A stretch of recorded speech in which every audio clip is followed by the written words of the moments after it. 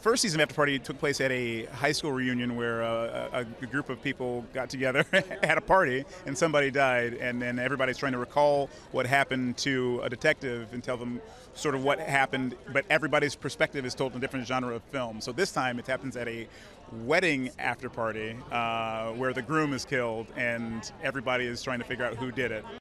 So great working with Tiffany again. You know, she's a titan of comedy and so effortlessly funny, but she puts in the effort too. So it's really tremendous.